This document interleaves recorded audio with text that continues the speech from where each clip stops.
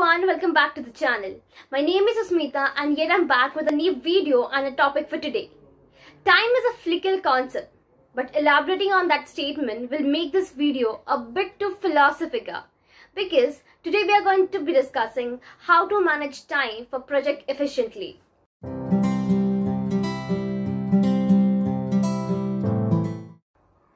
While speaking of time, the 24-hour clock, 7 days a week and 12 months a year are terms primarily that comes to mind. While working project, the main goal is to distribute our time evenly with a clearly estimated start and finish date relating to those terms that I mentioned previously. The ability to manage your time efficiently is important. Good time management leads to improved efficiency and productivity, less stress and more success in life. So without wasting time, let's get into how we can manage time more efficiently. Project time management involves analyzing and developing a schedule and a timeline for project completion. Formalized time management process provide a buffer for things like unexpected roadblocks and misestimated project timelines. This time management plans determine what tasks to adjust and how to allocate and manage resources throughout the project. Starting by setting goals. How do you get to where you want to go in life? Here's a time-honored time management strategy. First, you have to set goals and know what you want. Set goals for both your private and professional life. Do you want an app developed? Do you want to complete a certain task for your project? Have an employee outing because you care about healthy workplace? Jot down your goals down, refer to them often to stay focused. Once you have established what your big picture goals are, you can break them down to smaller tasks that you can consistently work towards. Like deciding who is in charge of planning the employee outing, when it will be, how will you make sure it doesn't clash with the employee work time, but doesn't take away too much of their personal time and so on. Always remember to track your time. Some people are good at managing budget, knowing how much money they can earn and what their monthly expenses are. You can do the same accounting with your time.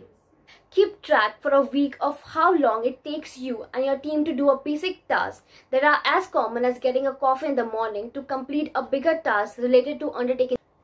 It is common for people to overestimate how long it takes to do a simple task and underestimate how long it takes to do a larger task.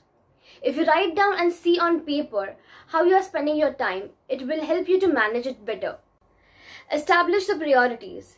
We all have tasks to do on varying importance. Something needs to be done right now, other tasks needed to be done soon, and others are neither important nor urgent. Write down a list of tasks and put them into one of the 4 categories. Tasks that are important and urgent need to be done first. Things are important but not urgent should be done next. Tasks that are not important but urgent are placed in a separate category. Things that are neither important nor urgent are in the final category. You are managing your time well and minimizing stress when you have few things in the urgent and important category as possible. The pace at which the project is developing will free most balance when you spend your time on tasks that are important but not urgent. Always remember to keep a schedule. You have set your goals, track how you spend your time and have prioritized what next to be done. Now make a plan, but it's important to be flexible. Does your team work best early in the morning or late in the afternoon? Does their energy drop after lunch and peak after tea time? Know your team the best. If you have a big project in the yard, do you like to do it all at once or would rather do a little bit at a time over several days? It is better if you work with your strength and plan work at times, when you know your team will be most productive. Schedule by when a certain task or milestone should be achieved based on the speed you think your team can reach and at once that could be please the stakeholders. Create a schedule that fits your need and the undertaken project. Learn to delegate. No man is an island. Chances are that there are people at your organization with skills and time to help you deliver some of the tasks you struggle with or simply don't have time for. It's actually advised to find the tasks you can delegate so you can focus on more important and urgent ones. To spot available team members with skills needed for a specific task, use a resource management tool. In Team Deck, for example, You may quickly filter all employees by their role and view their booking and availability in a simple calendar view. In delegating work, you may actually show your employees that you value their input, empower them to make decisions, and, if needed, limit yourself to supervising them. This way, you not only have less on your plate, but let your subordinate grow professionally too. Summarize each day. Keeping daily summaries of your work helps you to discover where you did well and what remains to be done. At the end of the day, take a look at your list and check the tasks you have completed.